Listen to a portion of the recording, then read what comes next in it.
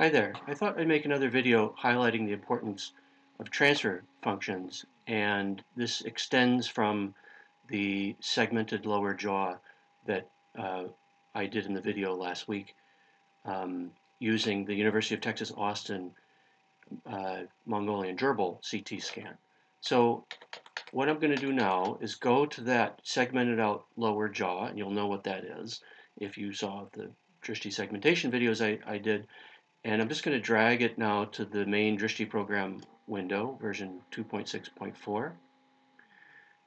And actually, before I do that, I want to give credit, of course, to Ajay, who his videos on transfer functions are for a pretty old version of drishti, but the essentials haven't changed, and you'll get far more out of those videos than you will out of this one. Anyways, transfer functions 1, transfer functions 2 on Ajay's YouTube channel. I highly recommend those. So just search for Ajay Lamaye for his YouTube channel and watch those, because they're very good. Even though it's an old version of drishti, they're still relevant. Okay, so getting back then to version 2.6.4 and the extracted lower jaw of the Mongolian gerbil, there were a couple things in my segmentation video that they were instructional mistakes, if I may phrase that charitably. And one of them you can see right now, that line right there.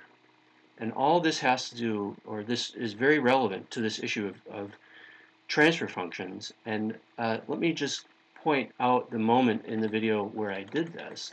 And this was the segmentation 1 video. I'm just opening up to the window of the video I did the other week.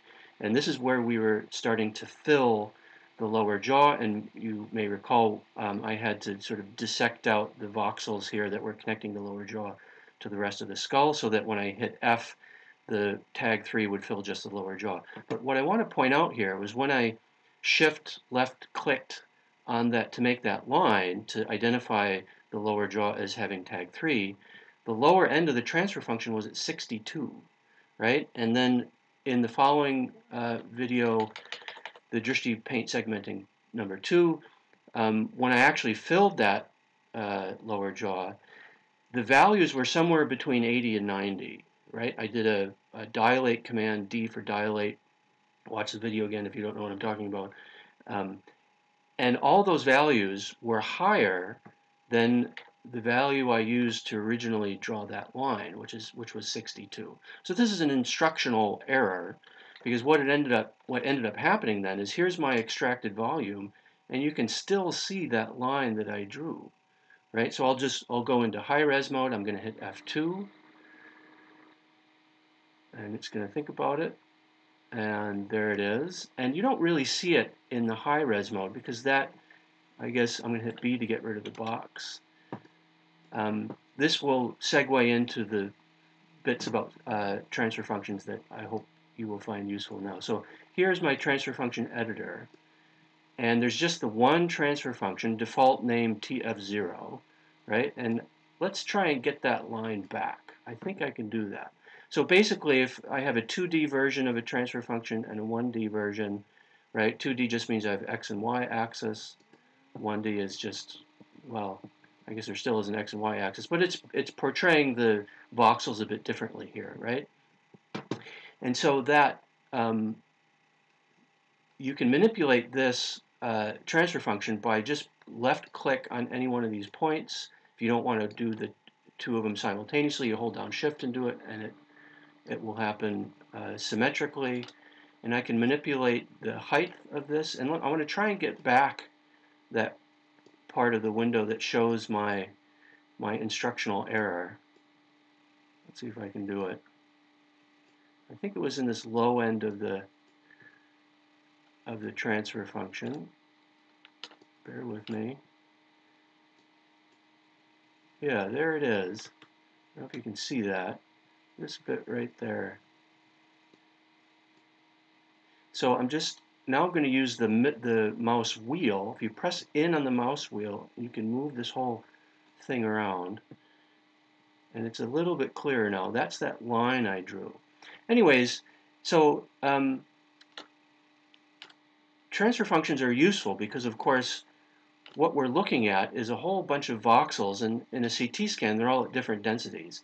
And so what I want to show you very briefly now is that here I can highlight a certain part of the image, which, you know, doesn't look very nice, but it's showing you the parts of the image that are less dense. At least this part of the image is less dense compared to this part of the image. And of course, when you're using anatomy, with your CT scanning specimens, generally speaking, you have the most dense parts of a scan are going to be teeth, really, in the case of vertebrates at least. So if mouse wheel click, let me try that again. I want to move that whole thing over to this more dense part of the image. And what you see then is just the enamel itself. That's much more dense than the bone and even dentin and cementum, these other dental tissues. And this enables me now to tell you something that you might find useful, because you can work with multiple transfer functions in drishti. And so I've now highlighted the most dense parts of the video, and what I'm going to do is name that. I just double click in that area that was TF0, and I'm going to call it teeth. And then I'm going to make a new transfer function, so I just click on new. There's my teeth, and the default when you click on new transfer function is a shape like this. It doesn't matter if it's your 1D or 2D window, same difference.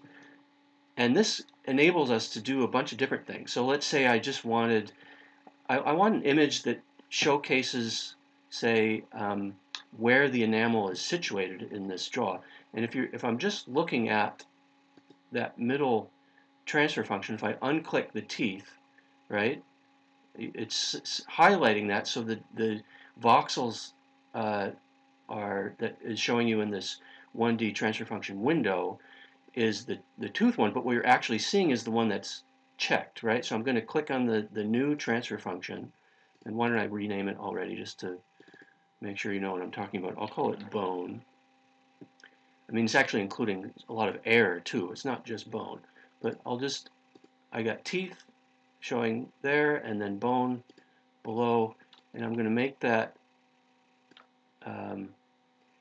not include so much of this high end, and you can also alter the opacity with this lower window here, and actually the color, as I'll show you in a moment.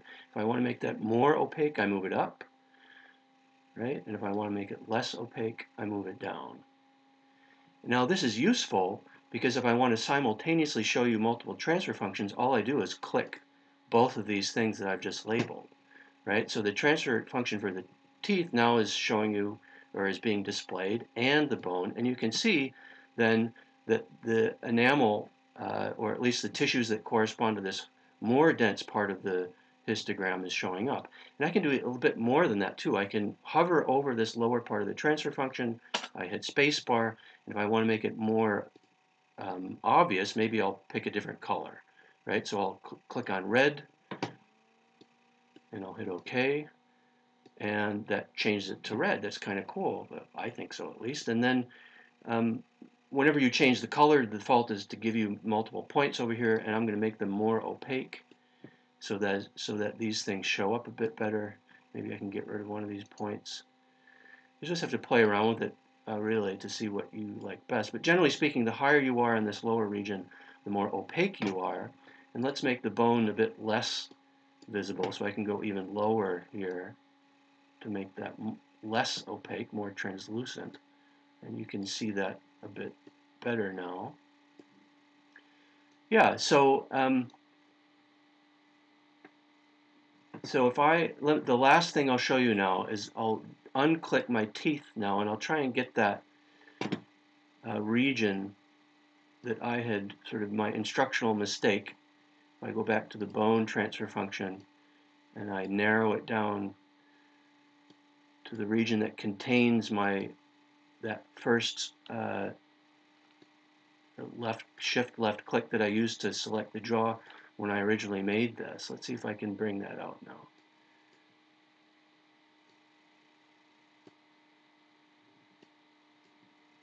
I have to increase the opacity a little bit.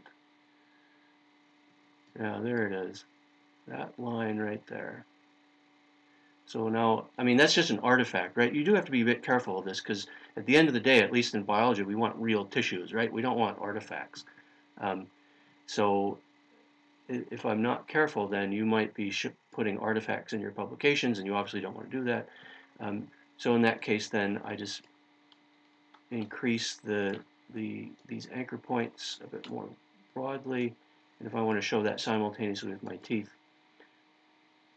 I can do that. Okay, well, I hope that was useful, and maybe I'll make another video sometime soon. Thank you.